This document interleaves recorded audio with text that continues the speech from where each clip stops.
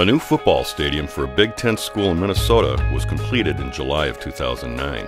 This stadium was the first LEED certified collegiate or professional football facility in the country. The LEED certification was based on a number of green design and construction features, including a pointed effort to indoor environmental quality. Foam insulation was applied on the stadium's interior to provide insulating qualities to the indoor areas of the stadium. Spray foam insulation was applied underneath the stadium's seating areas to insulate future office spaces and concession stand areas.